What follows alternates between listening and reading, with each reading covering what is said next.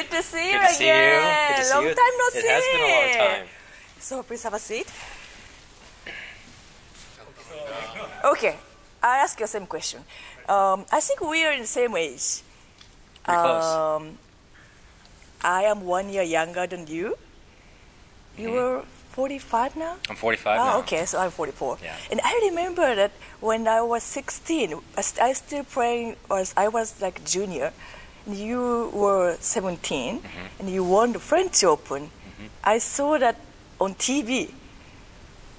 You were 17, right? 17. Yeah, okay. Yeah. You remember, or of course you remember that tournament. Yeah, it was interesting because I know a lot of my contemporaries that I had playing juniors with. You know, they're all playing the Junior French Open. So, you know, it was interesting to still be in the in the men's draw, and here my friends are playing the second week in the Junior French Open. So. Oh, you were playing junior tournament as well on the same year. Not the same year. I was already pro. Ah, okay. Yeah, I actually turned pro already a little before my 16th birthday, so I'd already been on tour for about a year and a half. But it was just kind of interesting because normally I would be playing in the junior event, yes. as opposed to the main draw. So wow. Yeah. It was kind of shock for me, and I was, I got lots of energy because we are same Asian. You are American, but in Chinese American. Yeah. And I was very big shock because when I was junior, I wasn't thinking about somebody like Asian people can win the Grand Slam tournament. Yeah. And you show it, and then. It was like a shock. Yeah, actually, I remember what was really interesting actually back then was that the amount of Asian players were so few.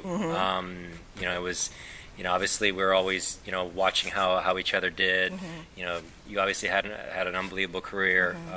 Kimiko was around the same time, did very, very well. There was really only a handful of other players. Parador and Sri Japan. Cecil Mama was a little bit younger, but there really weren't a whole lot of Asian players. So obviously now, everything has changed. A lot of the Chinese players have done very well. You have a lot of young, Japanese players, both men and women, doing very, very well. So it's encouraging to be able to see. And I feel like, for our generation, I feel like it's, it was.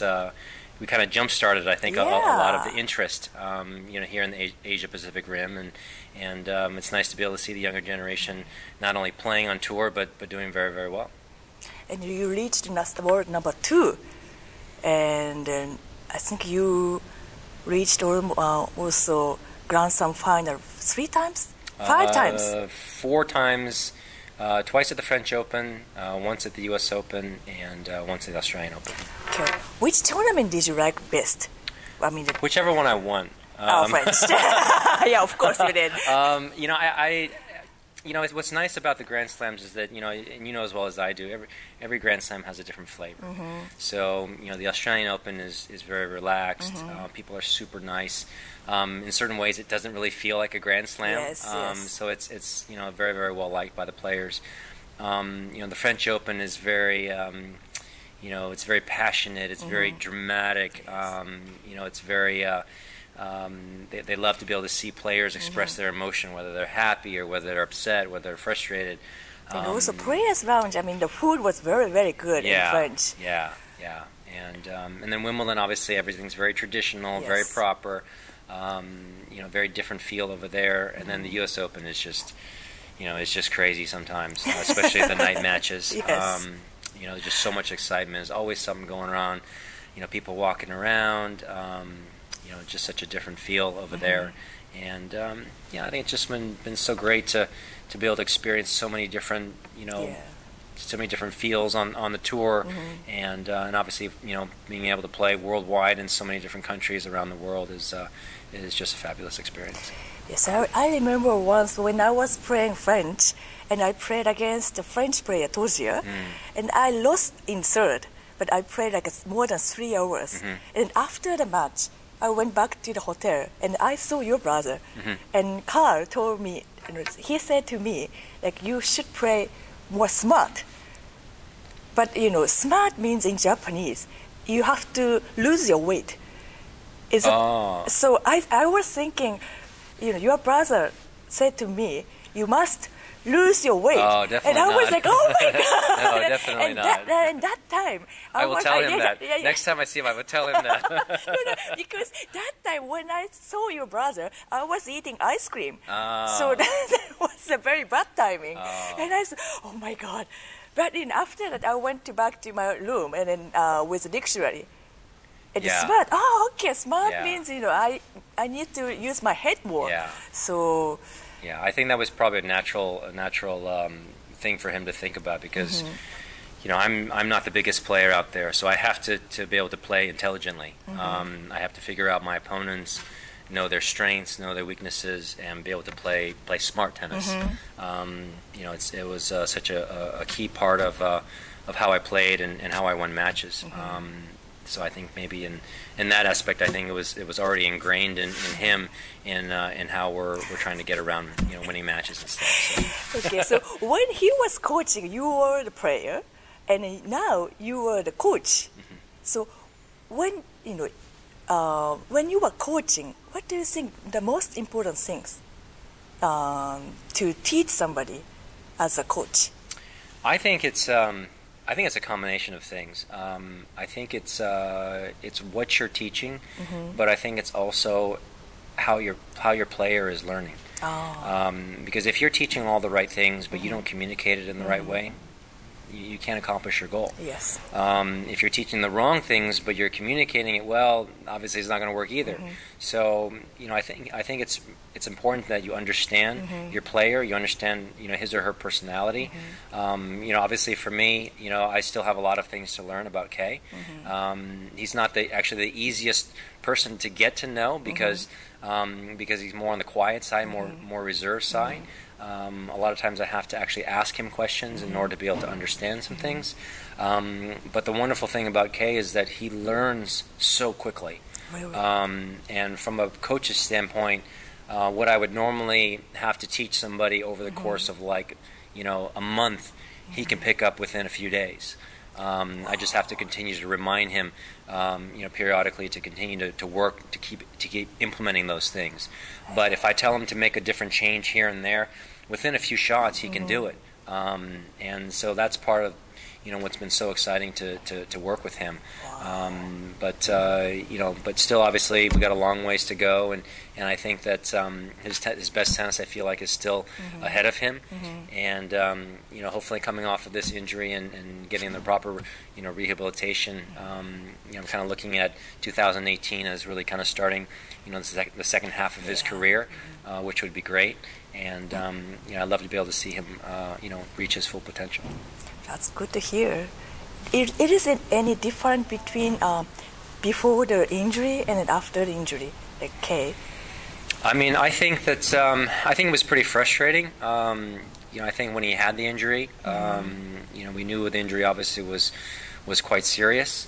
I think the injury actually, if there was a good time to come, I think it actually came at a good time. Okay. And the reason why I say that is because I think that this break that Kei has had, I think it was good for him. He's been playing some unbelievable tennis, obviously over the past few years, playing a lot of tennis, a lot of tough matches along the way, and this break I think has really given him the rest that he needs. But also has given him, a lot of time to be able to work on his body, and he would never ever have this time, if he was, continuing to play on tour. That's right, and you take examples of Rafa coming off of injury, Roger coming off of injury, even Madison Keys and Sloane Stephens. 9 months ago, neither of them were playing, and here they are. They're fighting for the U.S. Open title. So I think, there are a lot of positives if there are anything to if you were to look at it, and I think in the proper perspective. And I think Kei can do well, and I think that hopefully have a little bit of a different mindset coming into the new year, and hopefully be even more excited and more thankful for the position that he has to play tennis at this level. That's good. What is your you and Kei's target so far? Right now, for the first tournament or the whole next year or next Grand Slam, or what? I think for us at this point is to try to get 100% healthy. I think it's been great. Ready. Yeah, I think that's first things first. I think it's going to be important not to rush the comeback. I think if there's a situation where obviously we'd love to be able to start in January, that's the goal. But if for some reason, he's not able to go out there and play at 100%, I'm absolutely going to be the first person to tell him, no, we need to wait. I think it makes no sense to start, if you're able to play at 95% or 90%. Yeah. The guys are so good now that you really need to be able to start off and play at 100%. And with this kind of an injury being so serious, the last thing you want to do is re-injure it and make it worse, and then start that whole healing process over again. That's right. So so you have to be really smart about it, to be wise about it, and first things first is to get 100% healthy. That's great. Okay, let's talk about next year. In men's side, did you see the men ATP finals? I saw some of the results of the ATP finals. Did you see the match? I really think that's the this whole second half of the year. I think that obviously a lot of guys took advantage of it. Grigor's been playing great tennis at the beginning of this year, and obviously finished very well. But I feel like the tournaments toward the end of the year, so many guys were not playing. Andy is not playing. Novak's not playing. Stan's not playing. Kay's not playing. Milos is not playing. And then Rafa got hurt in the year-end final. There's so many guys, and the draws are so wide open. I just feel like going into 2018, maybe you have Grigor Dimitrov at number 3 in the world, but I think once the draw comes out, people are going to look, where's Novak? Where's Stan? Where's Andy? Where's Kay? They're going to look at where they are. And they know that all those guys know how to win. They know how to win big tournaments, and there's certainly going to be a lot of pressure on some of those other guys. And Grigor actually going to is going to probably feel probably some of the most pressure because he won in Brisbane last year, got to the semis of the Australian Open. Obviously, number 3 is his highest ranking, but all these guys are going to come back hungry, and it's going to be a very interesting. First half of the season, I think. Oh, okay. Let's watch out. Okay, so I think we have to talk about rackets. I heard that you were using the green one. I was using the smaller head green version. Oh, okay. Earlier in the year. How was it? It was very good. It's actually quite powerful. And then I made a change to that yellow version. Actually, the 3.0. CV 3.0. This is the one I was using was the CV 3.0 Tour. So that is a little bit of a bigger head. Okay. This one has a little less power, but better spin and a little more control. Okay. So and a little bit easier to generate spin because of I feel like it's a little softer because of a little bit of bigger head size. But still, very powerful racket. So. And how was the green one? Is it good for the power player or? For somebody who hits like you, like flat and very through, the green version is really very easy for you. Okay, I'm gonna change my racket. There's no question about it. Oh, okay. For you that hits very flat, very powerful, very deep. The green version is going to be good for you. I don't know what size head you normally use, but the big one or small one? Yeah, this one there's a 100 version, and then there's a 97 version. This is smaller one. Oh, okay. So you were using. I was using the smaller one. This one. Well, actually, they didn't have a 100 version. Oh, okay. So this one is new. Yeah, this one's new for 2018. Okay. So did you try already this one? Yeah, I got a chance to do it with it today. Actually, it feels pretty good. Wow. So. Okay, I'm going to ask you this. Okay, I think the racket is improved every year. Oh yeah, there's no question. Yeah, and you remember when we were playing like 20 years ago, do you think it's The big difference? Oh, there's a huge difference now.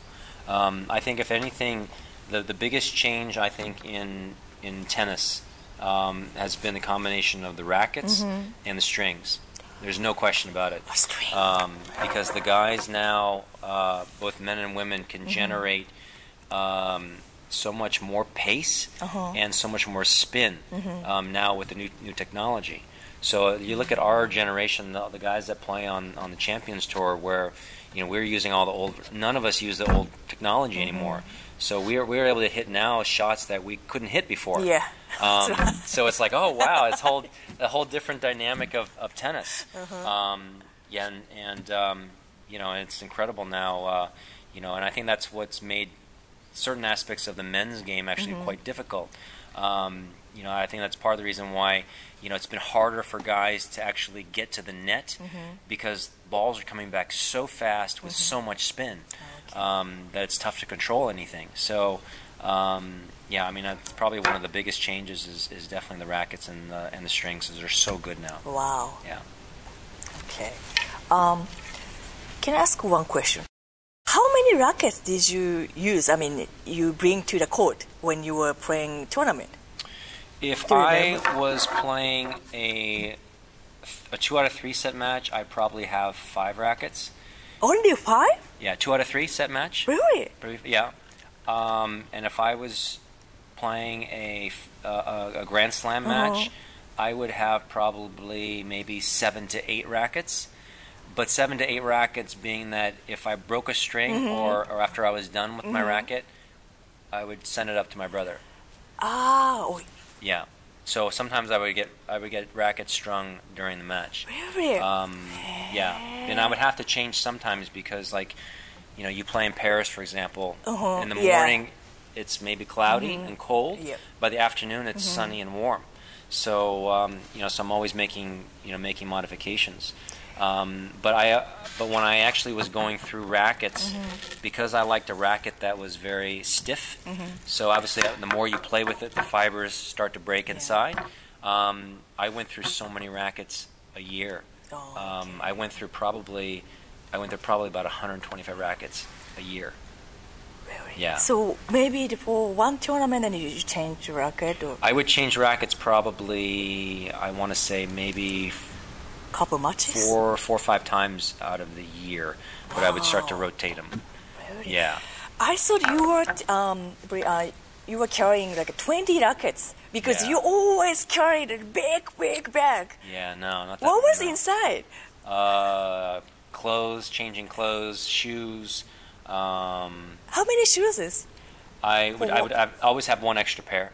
Oh, so you have 2? One I'm wearing, one that's in my bag. Then I'd have, I don't know how many extra shirts, so I have maybe 5 to 7 extra shirts depending on which tournament I'm playing.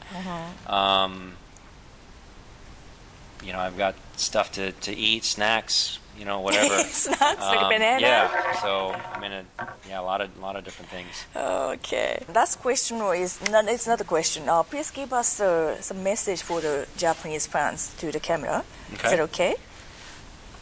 Take time. Or you can say something in Japanese. Kei's taught me nothing. Nothing? I think he likes that I don't speak Japanese. Why? Because when he's around his Japanese friends and I'm around, He'll say stuff and they'll laugh. I'm like, what did he say?